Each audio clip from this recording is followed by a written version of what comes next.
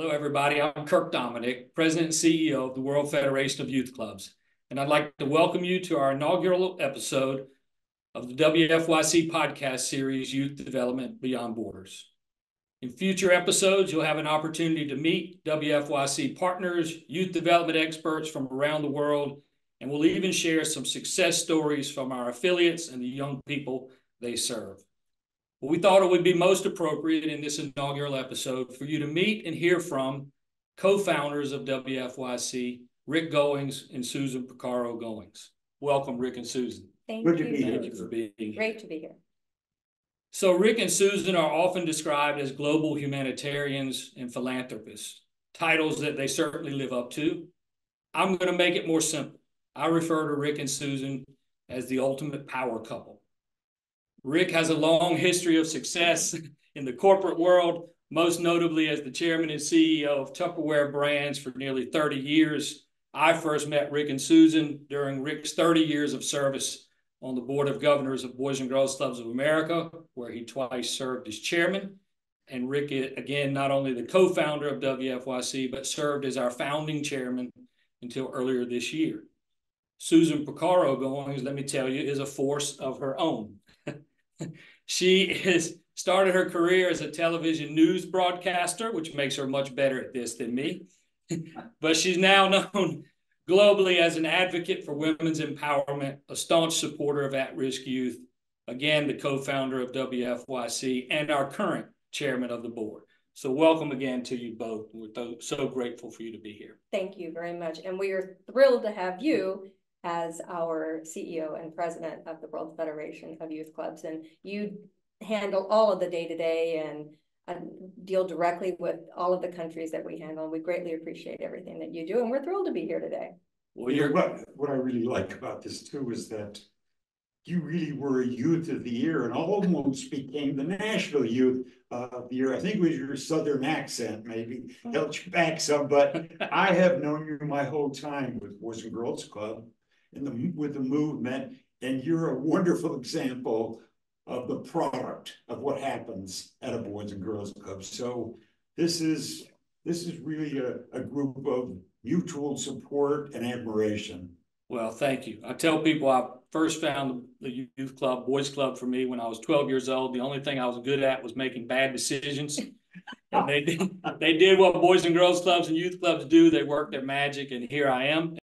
Here we want to talk a little bit about the impetus for the World Federation of Youth Clubs. And as I shared before, you both were have been so involved with Boys and Girls Clubs in the United States, and very well known for that. And many people would say, wow, you have your hands full there with all the work that you've done over the last 3 decades. But so what was the motivation for taking the Boys and Girls Club model or Youth Club model beyond the borders of the United States? Susan, I know there's kind of a cool story there. Well, there is, but it really started out with you as twice being chairman of the Boys and Girls Clubs of America, and youth organizations outside the United States would hear about the Boys and Girls Clubs of America and their great success, and they would reach out to them and for advice, and you were aware of this, and Glenn Permoy, who is one of our partners in this wonderful organization that has been created, was really got you involved with the global clubs, and they would even attend a Boys and Girls Club national conference, even though they weren't a United States or on a U.S. military base. They were not really truly affiliated, but they were kind enough to have them come in and they could participate and learn about the programs. And then that led to the founding of the organization. Early on, I think some people have asked, well, why don't you just have Boys and Girls Clubs spread across the world, and why didn't they do it? Well, actually, the desire was there to give any kind of help we could, but by our federal charter, we weren't able to do that. And so when a phone call would come in, some organizations out there, or sometimes individuals that wanted to replicate what was going on in the U.S., we'd try to provide technical assistance, and that's why Glenn Permoy was the cavalry, and he would go and do it. And that's why this has made so much sense. Somebody said to me some months ago, if this didn't exist, somebody had to start it. And that's pretty much what Susan said. Yeah. Well, we saw the great need, and we saw that more and more countries were coming forward. And so I said, Rick, let's just start our own. We had no idea how to do that. He had a better idea than I did. I mean, but the desire was there. And we would see the dire need that children around the world had for a youth organization like the Boys and Girls Club. Obviously, it had to be quite different because you have so many different countries, different cultures, different languages, all many differences, Sure. but also at the same time very much alike. I mean, kids are kids no matter where they are.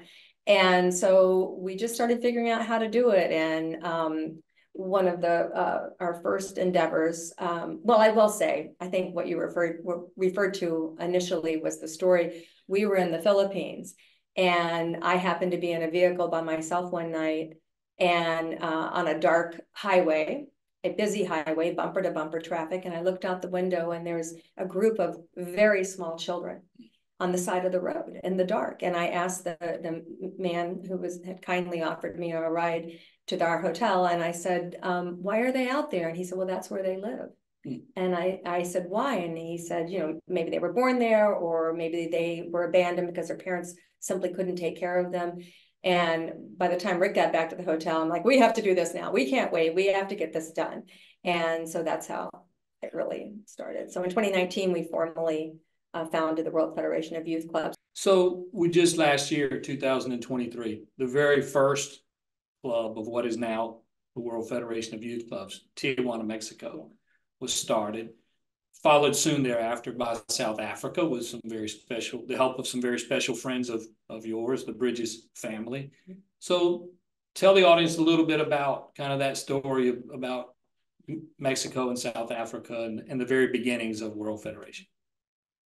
Well, Mexico's on the southern border of the U.S., and we know that there's a lot of need in Mexico in many different ways. And a wonderful group of people in Tijuana got together, and they said, we want to replicate what they've got in the U.S. And early on, they teamed up with some wonderful leadership people in San Diego of the Boys and Girls Clubs there. And the power of that organization between Tijuana and really there in San Diego is what made it happen. The problem was they needed to get the support of Boys and Girls Clubs of America. And I was chairman of the organization, and it wasn't hard for me to get support there. Roxanne, our president at that time, was fully behind it, and Glenn, and you put these three pieces together, and that's boom. Then it started. And what they did so remarkably is they weren't just going to start a club. They believed, they had a vision across Mexico. They started a national organization of the Club de Niños de Mexico. So that was a great and a genius move. Which will also be a great example to other countries who can do the same thing. Certainly is. When you have the template, and while so many looked at Boys and Girls Clubs of America, was the model worked. It had been refined over 100 years, and it worked.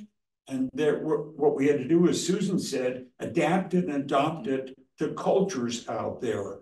But now that in individual countries, you really want to create a model country organization to help seed different clubs throughout the country. I mean, our goal is for each club individually or as a unit, if it's within the same geographical area, to be able to be sustainable, to be able to support themselves. And one of the things we do is help them put together a great board that can hopefully lead to that sustainability and help them have a long-term success.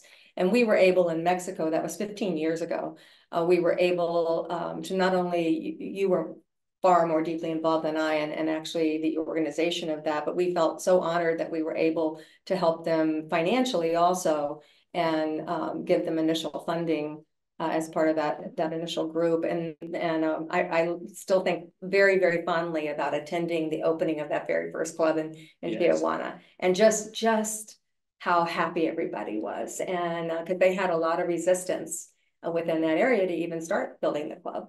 And now how many do we have in Mexico? 15 years later, 14 clubs across 7 states in Mexico. As you said, an amazing model of how do you build a national organization, common set of child safety standards, common set of programs, rolling up the collective impact, exciting things happening in Mexico. South Africa, just on the heels of Mexico. And I bring that up because, to your point, it's a place where we're working to establish that national organization model, because while we're proud of the clubs we have in the Johannesburg and Soweto area, certainly there's needs beyond that. And I know that you all have personal passion about that. But well, you know, sometimes you just let it happen opportunistically. And that's where South Africa was all about that. And you know what, I just love that it was early days. Glenn really started, you know, getting it in my mind too. He said, we want to develop, enhance, and advance clubs all over.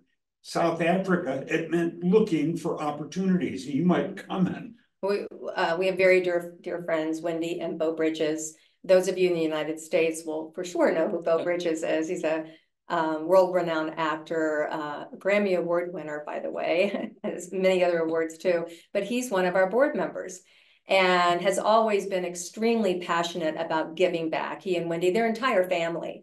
His brother Jeff is also really involved in child hunger and in other areas, and they really care about humanity and about people. And we were actually at Wendy and Bo's anniversary party, their 25th anniversary party, talking to Casey, Bo's son, and Casey had been in South Africa with Bo while Bo was filming a Free Willy movie. And Casey was telling us that he was had been helping a group of young kids who play soccer, but they don't have any shoes, they don't have any uniforms, they don't even have a ball. They were using tape put together as a ball. And so we were able to help him, you know, provide some of those things for those kids. And then Rick started talking to him about, we want to expand to South Africa. Are you interested in helping us out there? And this is bigger than soccer. Yeah. This could change the future for so many young people. The genesis of this. And so we saw these empty buildings in some of the, like in Soweto where we were, and they were owned by the government. Empty, hadn't been used for years, and so they gave us one, the very first one, and it was called the Butt Hut.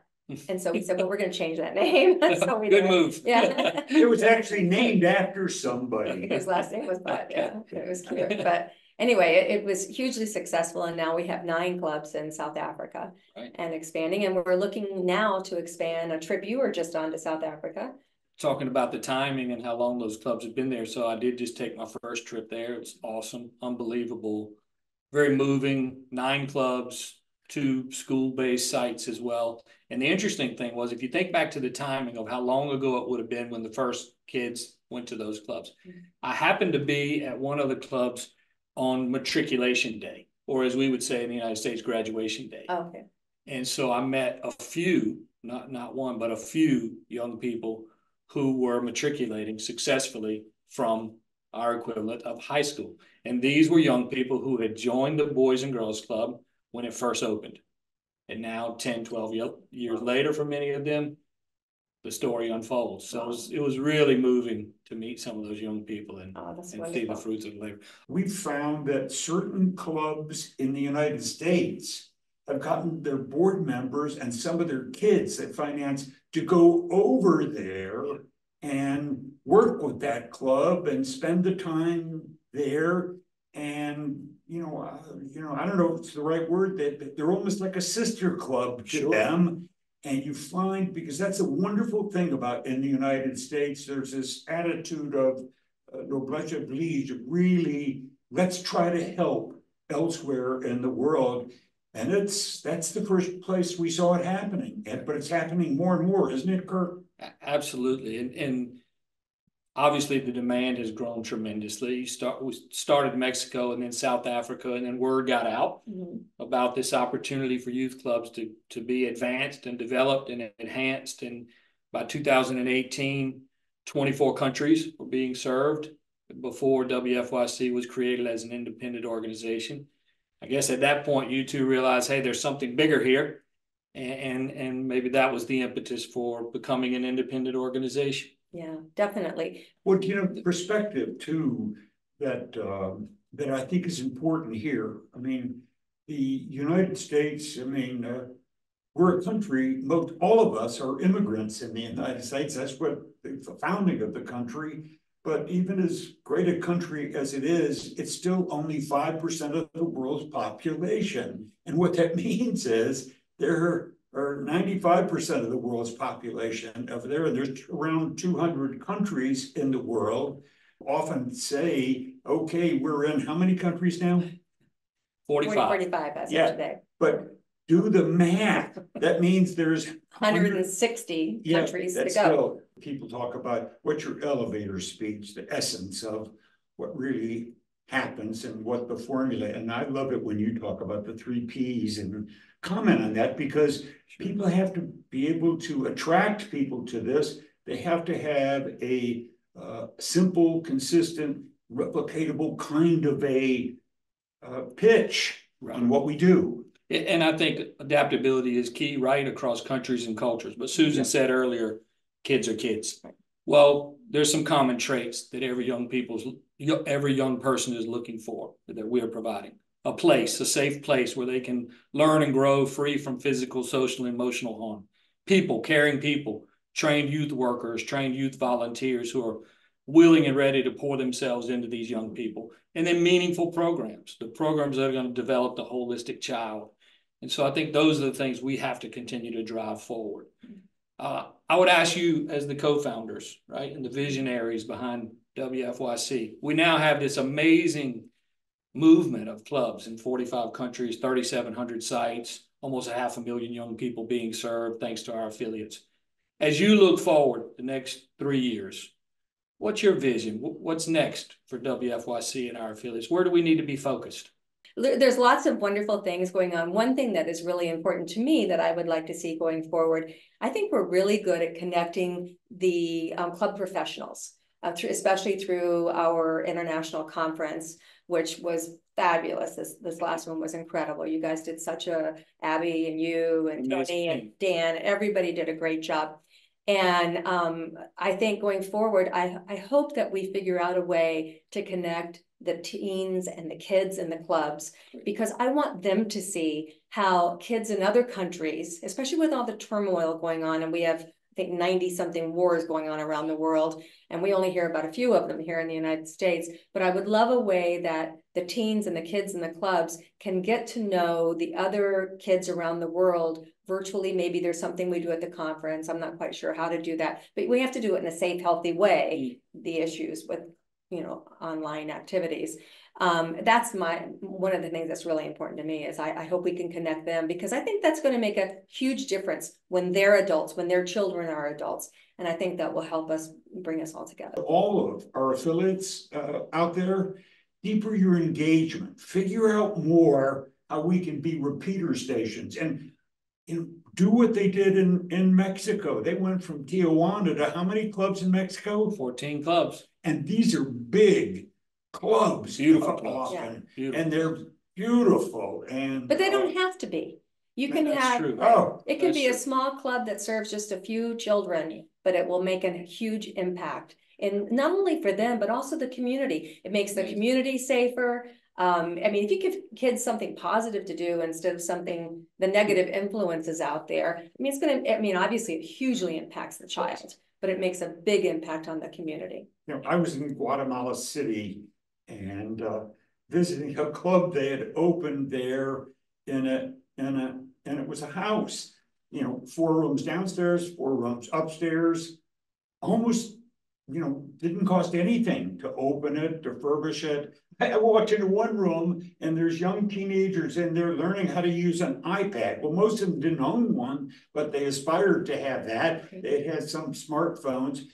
But when I looked at this, I said, wow, this is your point. You don't have to, this is where many wealthy countries come in. They think they need to build a palace. This was a basic 4 rooms and 4 rooms And I asked them, how many kids are you taking care of? They said 50 kids are here 6 hours a day. Wow. You start to say, that's the way you start it. You start with a model that you can replicate it. Simple, consistent, scalable. That you know works. So what can you add to this? What do you see going forward? What are you working on that you would like to share? Yeah, so I think a big task for us as a team is how do we deepen the engagement of our affiliates? Mm-hmm. So we've built this movement across 45 countries, and we've brought them together to some degree. How do we continue to enhance that and let them support each other? I love what you said about the youth voice and bringing the youth together, because we're in this business of building global citizens, and the only way to do that is to listen to them, right? Listen to those young people. So I think a big opportunity for us going forward is how do we take what we've done with the adults, the youth workers, and how do we replicate that with the youth? And I think that's when you really begin to build this powerful movement. I think awareness is key. I think greater accessibility to programs and learning opportunities through the website and member portal. I think all of those are going to be key. In a nutshell, we cannot rest. Right. I mean, we are unwavering in our commitment because the need is that urgent. A lot of nonprofits go through a very slow, organic growth cycle. We cannot do that. No.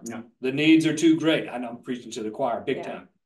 So we're ready to expand our reach and deepen our impact. I also want to say emotional wellness. Absolutely. And it's very important to us and something that we are focused on.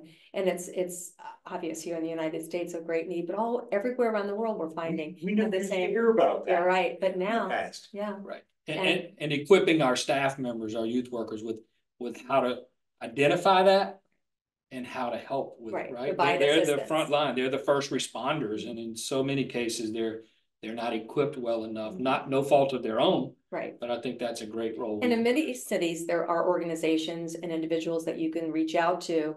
But in a smaller community, often there's not a professional, but there's always somebody that can offer great advice or help. And so just help them learn how to identify those helpers as needed. Agreed.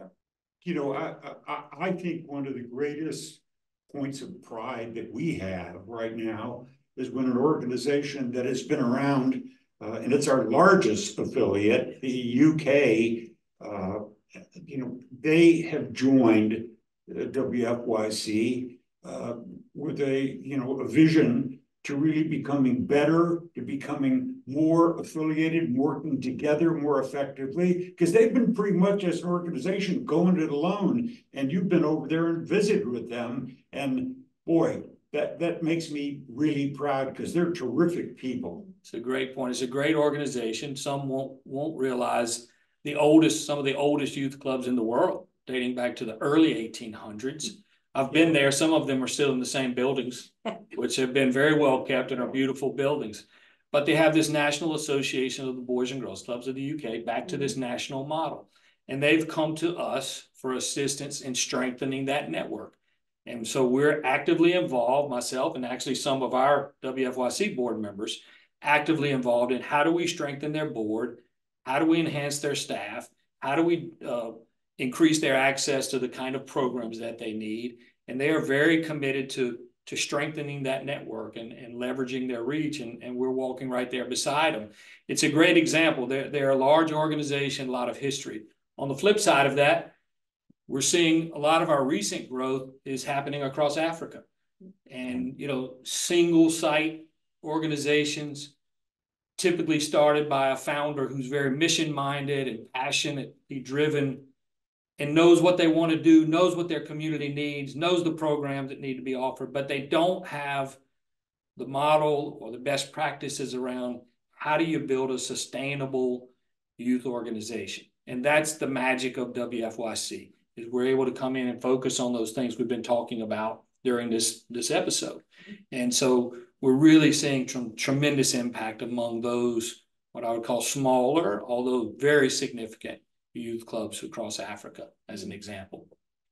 Also, we have a young lady who's now on our council, Achak Mejak, and Achak is a world-renowned model, gorgeous young lady. who has some great ideas. She's from South Sudan, her family is. And she's really interested, and that helps tremendously when you have people like Achak, or you have when you were in South Africa, you met with a group of people that we met through friends of ours. I mean, we were asking people, do you know anybody in Cape Town? Do you know, and that's how we make connections. And you get people, you find people who are passionate about helping kids, and you know, now that organization is going to expand. And so we're really looking forward to, I see great expansion in Africa and the continent. Agreed. So, yeah. Tremendous need. But, you know, this is just what we're doing here today. Once you have the model, then you just have to find other people who care like you do and want to get behind it. And it's you mean model like the clubs, not yes. HR, right? Okay. Sorry, couldn't resist. But you know, it's not astrophysics. This is a model that's, you know, back to this simple, consistent, scalable. And that's why sports draws kids to our clubs. And we know that from that world famous South Africa original Butt Hut, it was soccer originally. In this country, it's usually basketball. But, you know, they found a way to bring the NBA to Soweto, and they, in this NBA, put up a outdoor, you know, court. Which reminds me, as you talk about sports, tell us what's going on between Minnesota and Liberia. Yeah, so Sports and Leadership Academy, two incredible founders, Frankie and Gabe, born in Liberia, immigrated to Minneapolis, Minnesota, and have gone back and started the Sports and Leadership Academy. They actually operate in both Minnesota and Liberia, and are having an incredible impact on young people. You know, last year in our Promise Awards, we recognized one of their young people who's a track star, yeah, and came to the United States and actually earned an NCAA scholarship in track and field. Amazing. So, you know, you could go around the world and see the direct impact, one child at a time. And obviously the three of us could talk about this on and on. It's an obvious passion. And Carl Anthony Towns. Speaking of Minnesota, NBA All-Star from the Minnesota Timberwolves. Had a great season. Global ambassador. Yes, that's right. We hope his season lasts well into the summer. Yeah.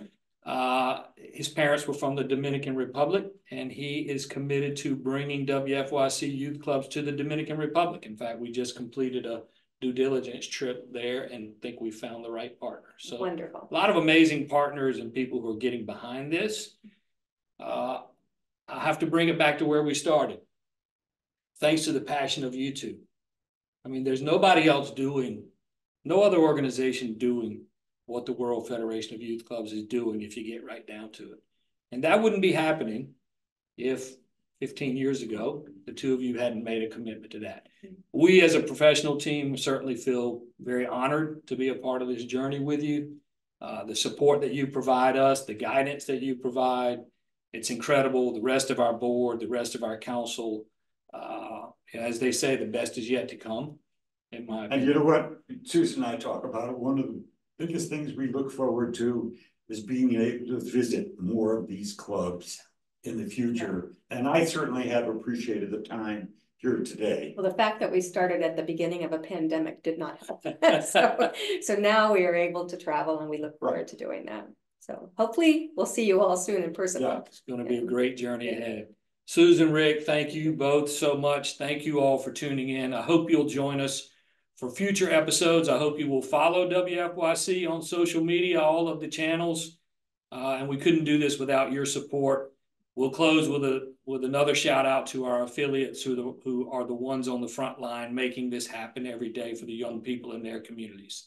Thank you so much for joining us. Thank you. And thank you, Kirk.